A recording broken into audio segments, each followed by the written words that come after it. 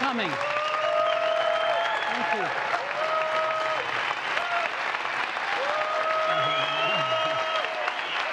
Thank you.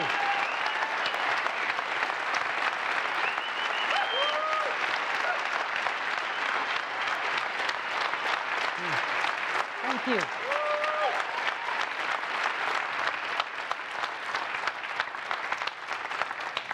We've been working on this product for a while, and I just didn't want to miss today. So thank you for having me. And we got something great to announce today. Before we get to it, I've got a few updates for you. The first thing I'd like to talk about is iBooks. You know, we launched the iBook store less than a year ago, and one of the milestones we've hit is that users have downloaded over 100 million books in less than a year from the iBook store. And today we're announcing that Random House, the largest trade publisher, is bringing their over 17,000 books to the iBook store. They're going to be joining the other 5 big guys. And we have now over 2,500 publishers distributing through the iBook store. So we're really thrilled about getting Random House. So that's iBooks. Some good stuff happening there. Now, as you know, iBooks is one of our 3 stores, right? We have iTunes, the App Store, and iBooks. And they all use the same Apple ID to access them. And you have to have an account with Apple. Now, recently, we just crossed 200 million accounts. And these are accounts with credit cards and one-click purchasing. Now, Amazon doesn't publish their numbers, but it's very likely this is the most accounts with credit cards anywhere on the internet. So we're really, really excited about this, and that's a big milestone for us.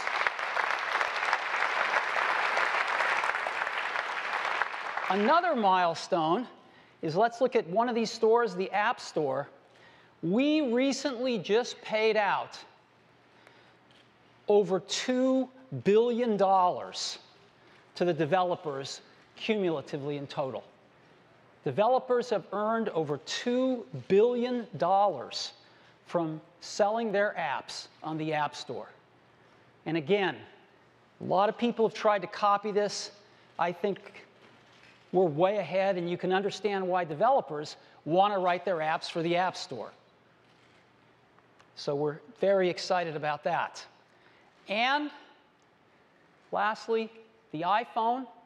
We recently shipped our 100 millionth iPhone. So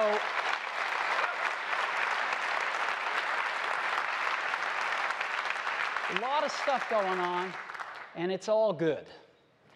Now, today we're here to talk about Apple's 3rd post-PC blockbuster product. Right? That's how we think about these things. We started off in 2001 with the iPod, right? Our first post-PC product. And we've been at it ever since. In 2007, we added the iPhone. And in 2010, we added the iPad. And every one of these has been a blockbuster. So we're in a position now where the majority of our revenues come from these post-PC products. And when we introduced the iPad a little less than a year ago, we said it's our most advanced technology in a magical and revolutionary device at an unbelievable price. Now, people laughed at us for using the word magical, but you know what? It's turned out to be magical, right? And people weren't sure that it was an unbelievable price. Well, let me tell you, ask our competitors now. And they'll tell you. So 2010 turned out to be the year of the iPad. And let me give you a few statistics on that. We sold almost 15 million iPads in 2010. And remember, that's just 9 months. That's from April through December. 15 million iPads. That's more than every tablet PC ever sold. You know, the tablet PC did not invent the modern tablet PC. It crashed and burned. The modern tablet PC is the iPad. And it generated a little shy of $10 billion in revenue for Apple. $9.5 billion in revenue over 9 months. We've never had a product that got off to that fast of a start. As a matter of fact, many have said this is the most successful consumer product ever launched. Over 90% market share, and our competitors were just flummoxed. They went back to the drawing boards. They tore up their designs because they weren't competitive. And so there was one, Samsung got out last year, and you might have heard the quote that they said. As you heard, our sell-in was quite aggressive, around 2 million.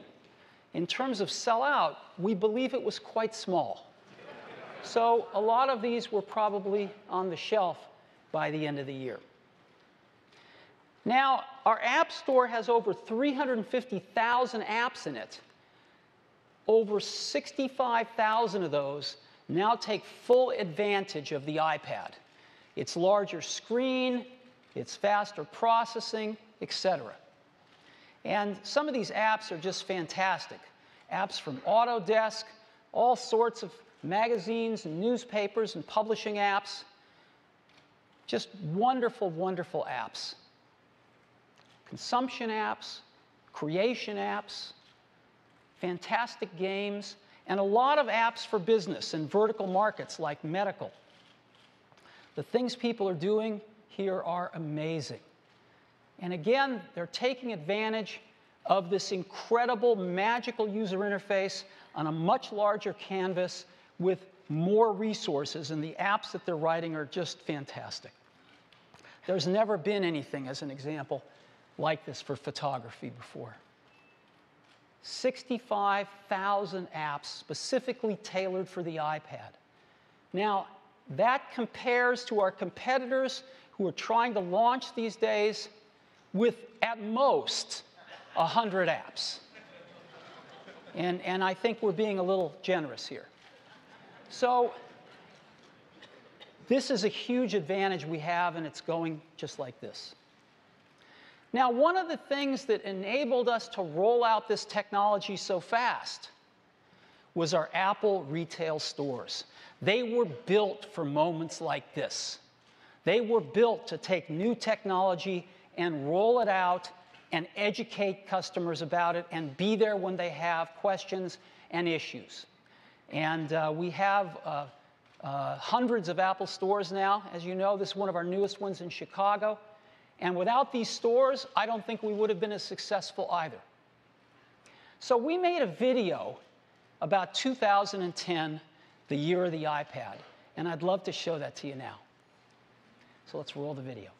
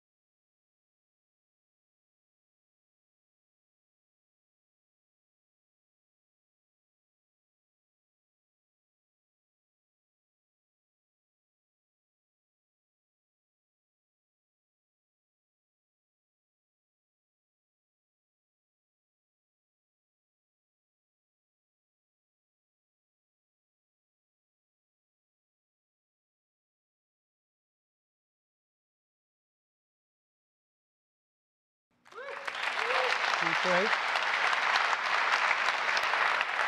So,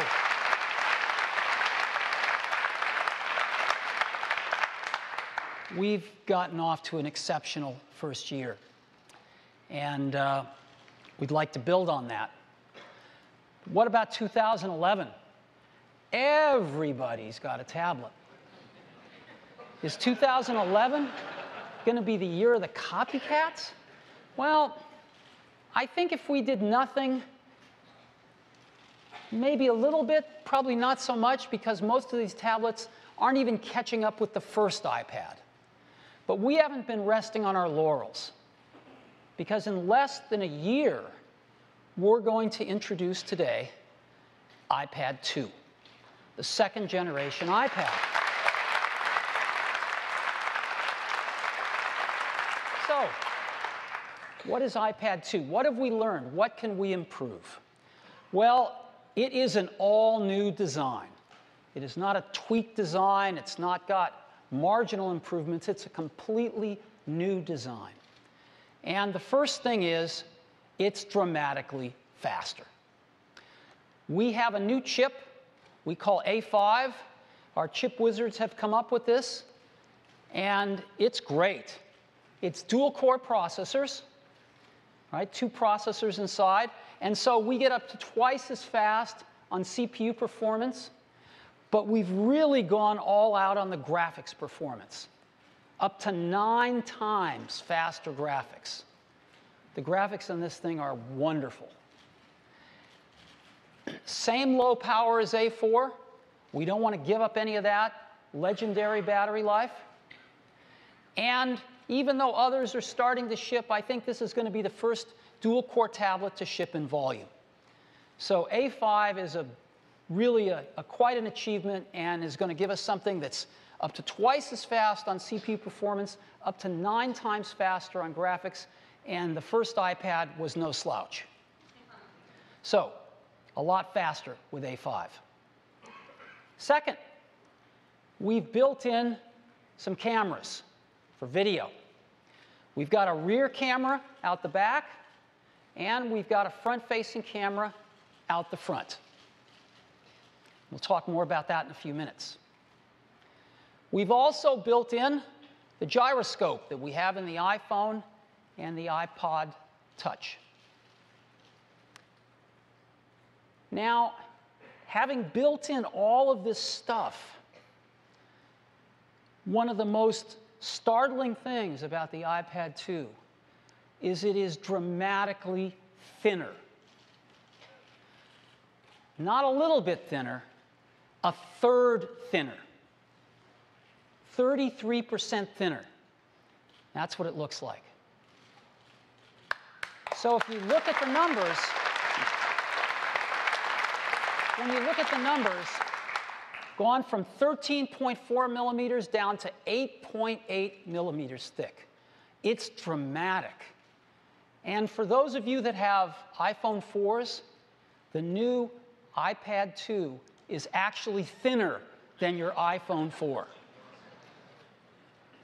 So we're incredibly happy with this. And when you get your hands on one, it feels totally different. And all of these other tablets are coming out, most of them even thicker than the original iPad, nothing even approaching this. In addition to thicker, it's lighter as well, going from 1.5 pounds down to 1.3. And you might not think that's a lot, but when you get down to 1.5 pounds, 1/10 of a pound is a lot. And it feels quite a bit lighter. And it's got an all-new design. It's just beautiful. So this is what it looks like. It's really thin. And it comes in 2 colors, black and white. We're going to be shipping white from day 1. So,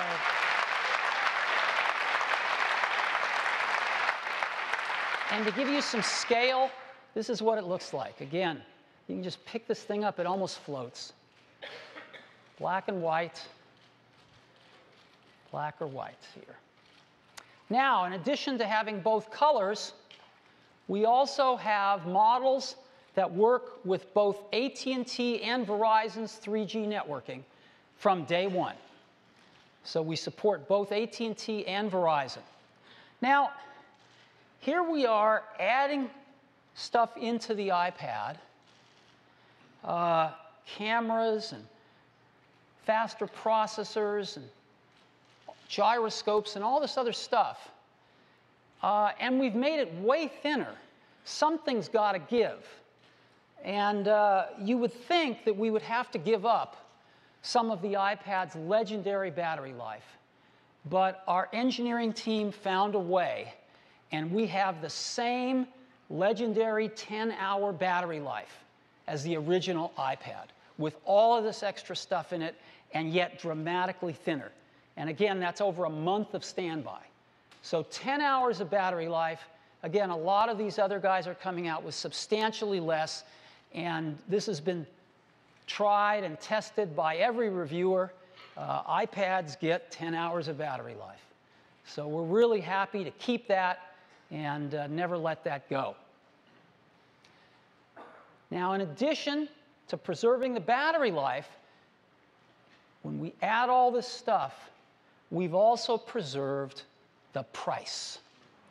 And so we're going to keep the same exact prices starting at just $499, same exact prices as the current iPad, yet with all of these new features, a dramatically improved product. Now, some folks are out there saying, well, they're only a little bit more expensive than us at $799. Just when you take a look at this matrix of these 6 models, 5 of these 6 models are less expensive than $799. Okay, so they've really moved up into the high ground. We only have 1 model that's more expensive than $799. And you add all of this together with over 65,000 apps tuned to the iPad. And we think 2011 is going to be the year of iPad 2.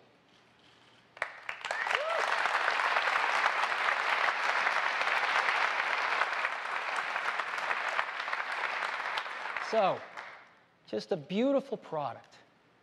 So when are we going to ship it? April, May, June? No. On March 11th, that's a week from this Friday, we are shipping in volume in the US. And 2 weeks after that, on March 25th, we are shipping in at least 26 more countries, including all of our high-volume countries, except a few where we're still getting regulatory approvals. So 26 countries or more on March 25th. This thing's going to be everywhere in the month of March. And that is iPad 2.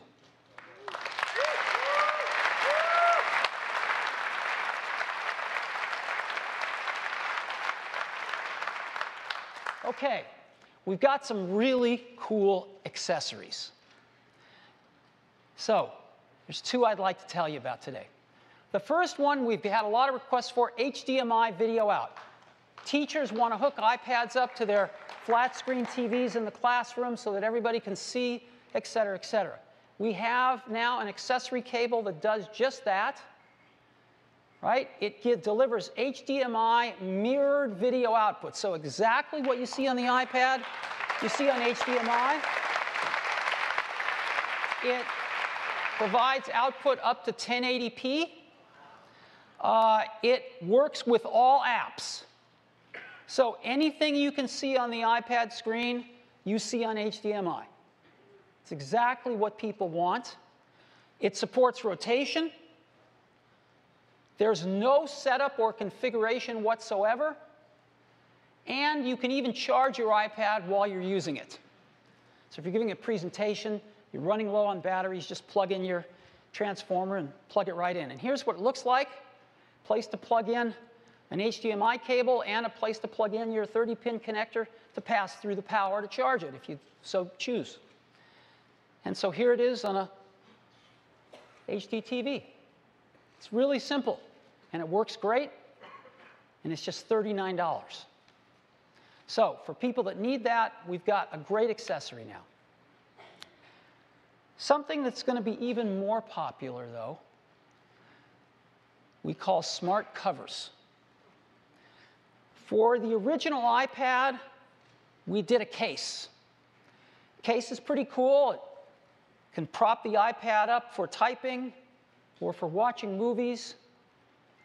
Worked pretty well, except that we went to all this trouble to make a beautiful design, and we covered it up with this case, right?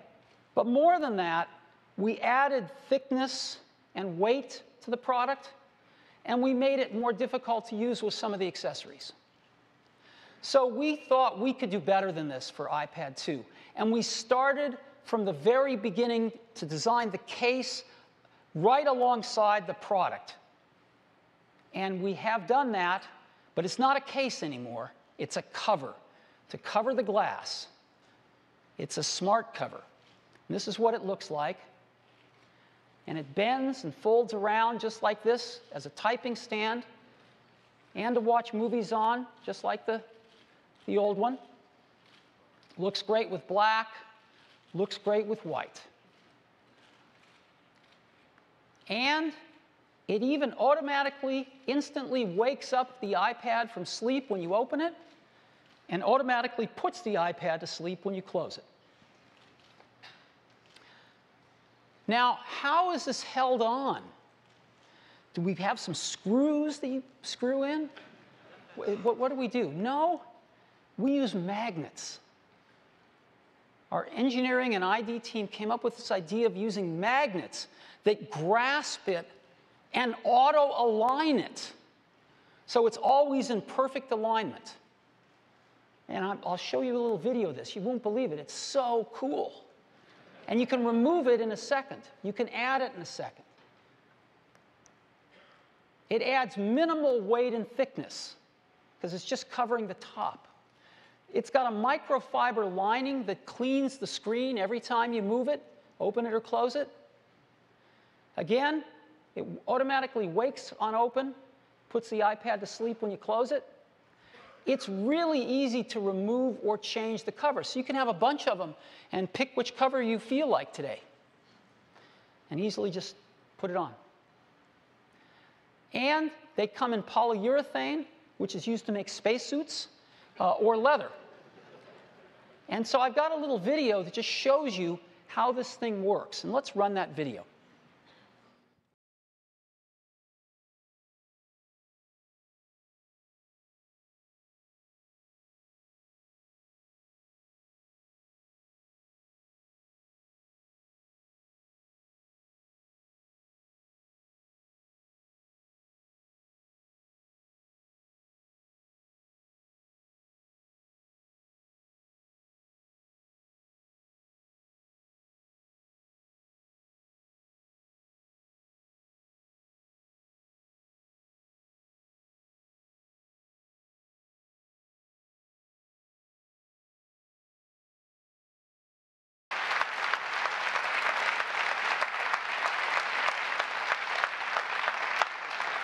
It's one of my favorite little videos. It actually kind of reminds me of a Pixar short or something like that. But as you see, we actually built magnets right into the iPad itself. And then there's magnets in the hinge for the smart cover. And it not only holds the cover on, but it auto-aligns it. It's really cool. And, of course, what would these cases be if they didn't come in colors? So we've got 5 polyurethane colors and 5 colors of leather. And they're really, really beautiful. They look great with the black unit. They look great with the white unit. The polyurethane cases are $39. The leather cases are $69. And we think people are going to love these cases. So those are the 2 accessories I want to tell you about. Now let's go back into the iPad 2 and let's talk about the software that it's running, because we have a new release of iOS called iOS 4.3. And to take us through some of the features of that, I'm going to ask my colleague Scott Forrestal to come up and take it through its paces. Thanks, Steve. Thanks. Good morning. So along with the new iPad 2, we're releasing the next version of iOS, iOS 4.3. And 4.3 brings with it some great enhancements and some new features. Let me walk you through just a few, starting with significantly increased Safari performance. Now, we took the Nitro JavaScript engine for macOS 10 and moved it on top of iOS. And now with this engine, iOS runs JavaScript more than twice as fast as before. This is fantastic. Next, iTunes home sharing. iTunes home sharing lets you get at all of your music, your movies, your TV shows that are stored in iTunes on your computer directly from your iOS device. You just wirelessly stream over your home Wi-Fi network right from your computer to your iPad, to your iPhone, and to your iPod Touch. So iTunes home sharing. Next, we have some really nice AirPlay improvements. You know, it was only a few months ago that we released AirPlay, and it is absolutely the best way to get your photos, your music, your movies, and TV shows from your iOS device up to your television using Apple TV. Let's say you're watching a movie. This new icon appears, which is the AirPlay icon. When you tap on it, iOS automatically looks around your network and finds your Apple TV. There's no configuration needed. And when you choose Apple TV, you're now streaming your movie right to your television set. It's that easy. Well, we're making AirPlay even better in iOS 4.3. If you're sharing photos, you can now use all of the really cool built-in slideshow transitions from Apple TV right on your iPad or any iOS device. And also now, in iOS 4.3, apps from the App Store and even websites can now AirPlay video in addition to audio. So some really nice AirPlay improvements. Now, this next one was a very popular request from our customers. Some customers have said they want, and this has to do with the iPad slider switch on the sort of the top right of the iPad. Some customers have said they want to use that switch to really quickly mute their iPad, which is great, and that's the way we ship today. Other customers have said they want a really fast way to lock the orientation, right, to lock the rotation of the iPad. Let's say you're sitting on the couch and reading a book in iBooks, and you might lie down on your side, and they don't want it to rotate into landscape. And so they want a really fast hardware switch to do that. So in iOS 4.3, we're enabling users the preference so they can choose to assign whichever of those two functions they prefer to that slider switch. Next is Personal Hotspot. Now, this is a feature for our iPhone 4 customers. Personal Hotspot lets you share your iPhone's 3G internet connection over Wi-Fi to other devices. So now, getting on the internet from, say, your laptop is as simple as using Wi-Fi to connect to that Wi-Fi personal hotspot from your phone. Next, as you saw, iPad 2 comes with these new cameras on both the back and the front. And to go along with these new cameras, we've built in some new software, starting with Photo Booth. Now, those of you who have used Photo Booth on the Mac know how incredibly fun it is. And you're going to love it on the iPad. You know, let me just go ahead and give you a demo. So here I have an iPad 2, which is mirrored up there. And let me go ahead and launch Photo Booth. So the first thing you'll see here is that iPad 2 is so fast with the A5 chip that we're looking at 9 live video streams at once. And we can do this, and we have plenty of CPU and GPU to spare. Let me go ahead and choose one. I'll choose Mirror. Let's see if I can line this up right. Like this, and you can grab your head and pull it away. You can take a picture of yourself doing it, so let me see if I can do that. So here I am. And there, I took 2. And then you can share that with your friends. Let me go back, and here's thermal, so you can see what the predator how they would see me. And let me do one more. Let's say you're in a Picasso kind of mood, or some really bad surgery. So you can also take a finger and move the effect around yourself. So I can go there. There. Lovely. That's what I used when I met my wife. Right? So you can see that Photo Booth is incredibly fun on the iPad 2. And I know that my kids have spent countless hours playing with it on the Mac, and I know they're going to absolutely love it on the iPad. That's Photo Booth. Next is FaceTime. FaceTime is the best and easiest way to video conference. We support it on the iPhone, and we support it on the iPod Touch, and now we're bringing it to the iPad. You can FaceTime between 2 iPads, between an iPad and an iPhone or an iPod Touch, and between an iPad and a Mac. Let me go ahead and just give you a demo.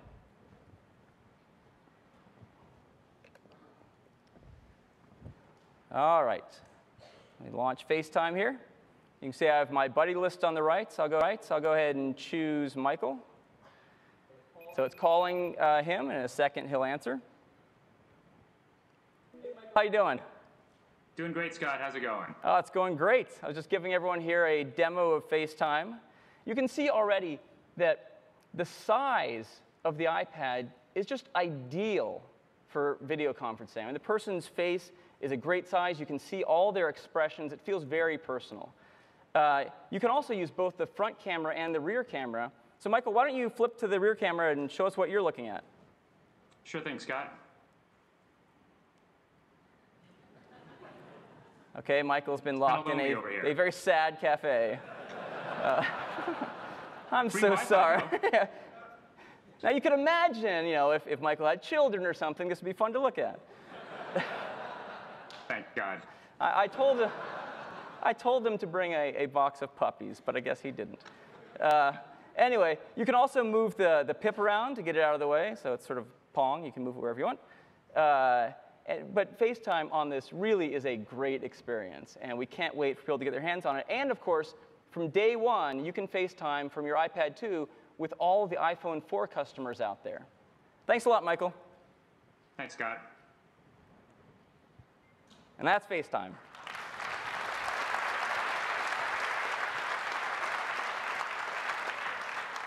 So these are just a few of the great enhancements and features that we're bringing out in iOS 4.3.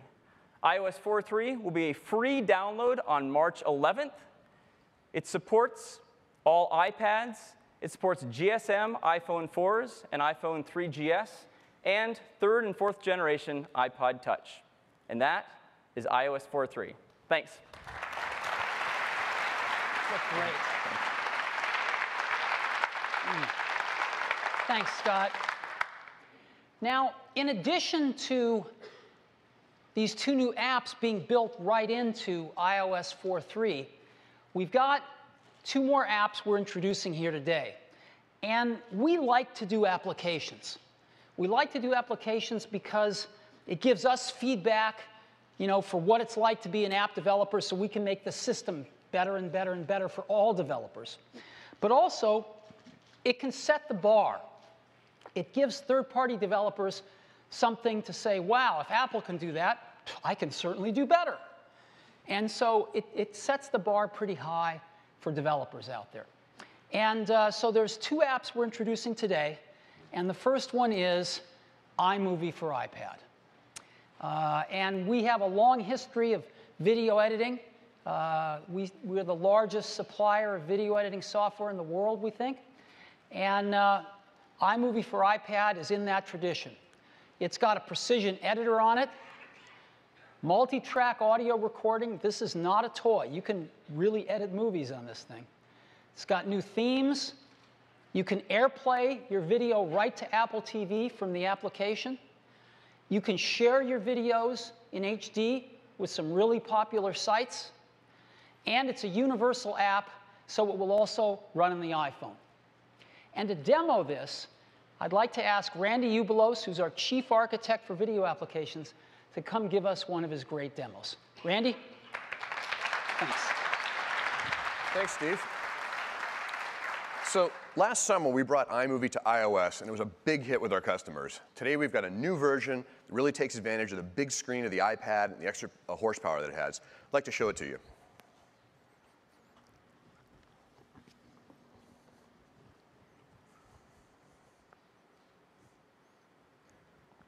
When we start up the app, you can see our really nice new home screen with the old-time theater, really gorgeous display here. You can see each of your projects has its own little poster. There's a thumbnail of the movie, and the poster is based on the theme that's in the project. You can just scroll back and forth between these. Works great in portrait. It also works really nicely in landscape. And this looks really great on the Retina display of the iPhone 4 and the iPod Touch as well. We can scroll back here. I'm just going to tap on this one project, and we can edit. You can see we've got the nice editing interface here. I've got my timeline down below. It's fully multi-touch, so I can zoom in and out. I've got my nice video bin. I can see all my videos, and a nice big viewer for looking at my video. Let's go ahead and do a little bit of editing. So I'm going to scroll down here. Now, I can actually use, there's a camera button on the right that I can use to use the camera of the iPad 2 to record directly in the timeline, or I can go for my video bin. Now, I can just press and hold on a clip, and I can skim my finger back and forth to take a look at the video before it's been placed into the timeline. Or I can just tap on a clip, and then I get two handles. So I can actually choose the segment of the video that I want to put in. And we have two different clips here. I'll put in a piece of that one. Select the second clip. We have another shot of the girl going in the water, so we'll pick kind of a corresponding position there. Tap that, drops into the timeline, and we've got a cross dissolve between. If we want to do a more precise edit, for the iPad 2, we have a precision editor. So I can do a reverse pinch apart, bring up the precision editor, and now I can see all the content of the clip on the left before and after the edit, and all the content for the clip on the right. I also have full control over the transition. I can double tap, and we can set that to none, so that'll make a cut. I can press and hold on the top dot, and that allows me to choose the point within that video where we want to end. So we'll pick a spot kind of where she goes out over the water. Now I can press and hold on the lower dot and do the same thing. So we can make this kind of look like just a cut in the same shot. I can press and hold on the center dot as well, and I can roll the edit. I can add and subtract frames from both sides simultaneously. When I want to take a look, we just back up a little bit and hit play. Really easy to keep going and adjust your edits to get things just the way that you want. And with a pinch, we close it up. Now, one of the big feature requests we had from users was audio. We've done a lot of work in that area. I have a nice audio button here that I can press, and I see audio waveforms for all of my clips. These clips have several of these clips have been muted, which you can see from the audio that's dimmed out. If I want to turn the audio on a clip, I just double tap, brings up my clip settings. I can turn the audio on. I can also turn the volume up, and you'll actually see the waveform get larger. It actually shows me the change in the volume level that I've done. This next clip down here, we've got this guy going off on a zip line. It'd be great to add a sound effect there. I'm going to switch over to my audio bin, and we have sound effects here. There are over 50 sound effects that come with iMovie for use in your movies. Zoom down here, we've got this great jet flyby.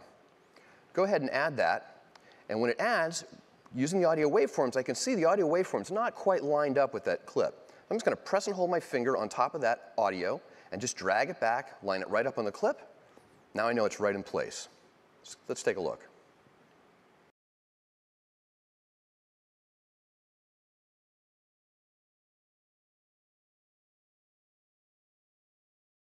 Really easy. We've got 3 audio tracks in addition to the background audio track for use for sound effects, and we have a voiceover recording system that allows me to record a voiceover right on top of my movie.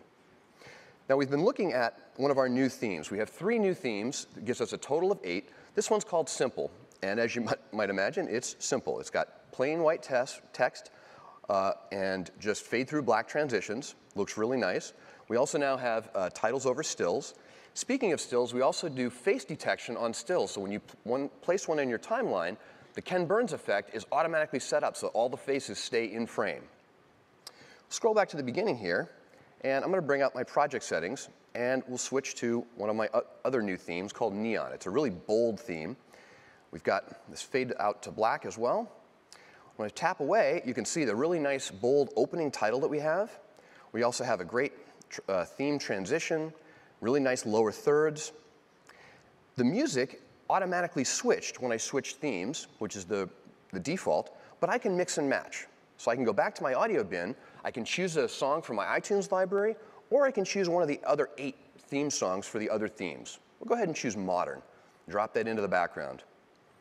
And easy as that to change the music. Now, once I've put the project together and I want to look at it, I can come back out to the marquee.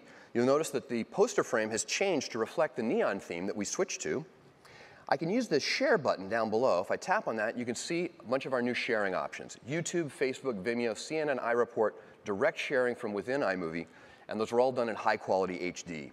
I can also use the play button to play directly to AirPlay, or I can play on the device. Let's take a look.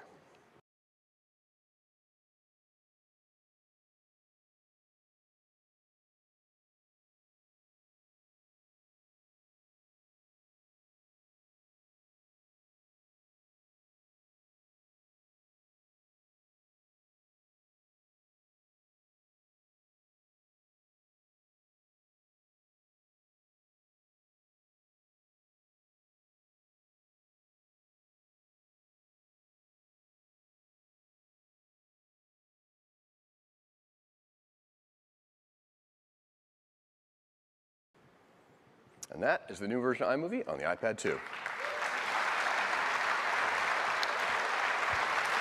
Thanks. Thanks, Randy. It's awesome. 1.3 pounds. It blows my mind, this stuff. Precision editing. Sending HD video around to all these sites with one tap. Just a lot of great features in an app that we're going to price at just $4.99. And it's going to be on the App Store on March 11th. So that's iMovie.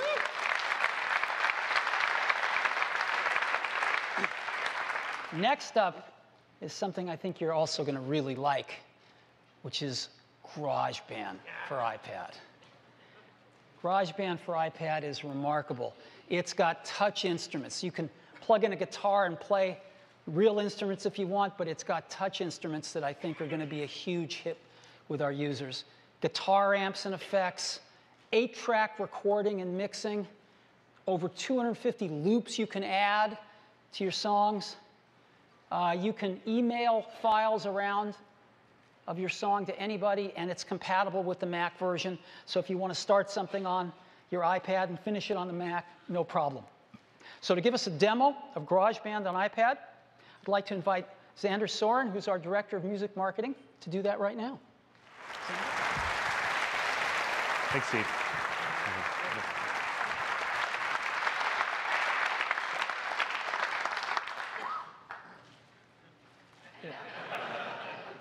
I'm blown away with this stuff. You know, playing your own instruments or using the smart instruments, anyone can make music now in something that's this thick and weighs 1.3 pounds. It's unbelievable. So, GarageBand for iPad. Great set of features. Again, this is no toy. This is something that you can really use for real work. This is something that I cannot tell you how many hours teenagers are going to spend making music with this and teaching themselves about music with this. GarageBand for iPad, $4.99. It'll be on the App Store on March 11th. So, iPad 2. An amazing product. Faster, lighter, thinner. Cameras and gyro. iOS 4.3 with built-in FaceTime and photo booth. iMovie and GarageBand for $4.99 each on the App Store. Over 65,000 apps that have been tuned for the iPad to take advantage of all its resources. 3G on AT&T and Verizon from day one. The same 10-hour battery life, the same prices starting at $4.99. Black and white, smart covers. We think 2011 is clearly going to be the year of iPad 2. Now,